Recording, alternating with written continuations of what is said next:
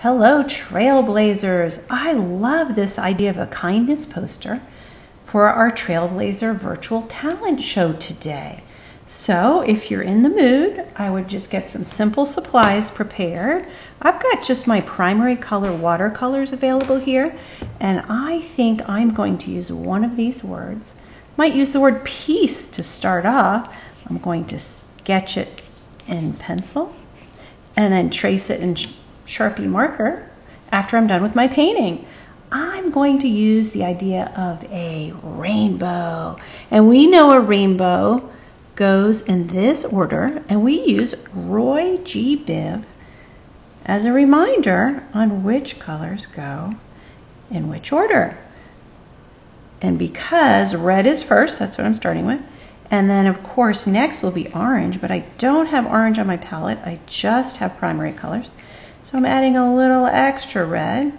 Rinse my brush before I go into my yellow to make my orange. So here's a red, now orange, rainbow. Got to clean my brush again because we know we don't want to mix our colors. And here's some yellow, although I love how the colors blend and mix as they flow together on a watercolor. So now I've got red, orange, yellow. I need to make some green. So I'm going to start with my lightest color with the green, which is some more yellow, and then add my blue to make some green. Got my trusty paper towel handy because I don't want too much blue. Right here, there we go. And I'm blending kind of a nice green right here. Rinse my brush again.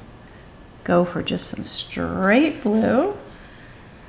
Now indigo is really just a super dark blue. I don't have any black here to make a real indigo, but I think I'll just put a little more blue paint on my brush to make a really dark blue.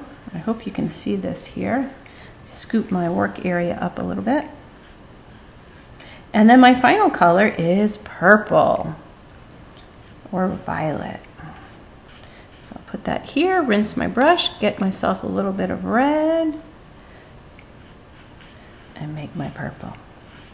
All right, now I'm not going to spend the time doing my lettering, but I've done a sample previously, and I do have the words peace here on my little poster. And I also made a couple of little postcards that I could put in my neighbor's mailbox, or I could mail to my mom or my grandma. Peace and joy and love. And then I went a little crazy and I just found some collage materials at home, some scraps of things that I had, and I made this kind of mixed media spread joy collage that I wasn't real happy with, but I've been working through it, and perhaps you would like to send me some suggestions how I could finish or change this. So I hope you have some fun today with our virtual talent show, and please post your artwork at our hashtag DTES Spirit Week on Facebook. Take care, Trailblazers. Miss you.